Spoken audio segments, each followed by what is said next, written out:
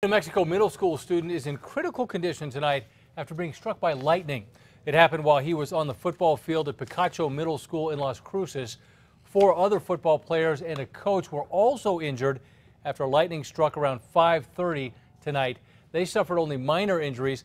Las Cruces police say the teen in critical condition is between 11 and 14 years old. He was stabilized at Mountain View Regional Medical Center and will be airlifted to a pediatric burn unit. They also say the lightning came suddenly and without warning.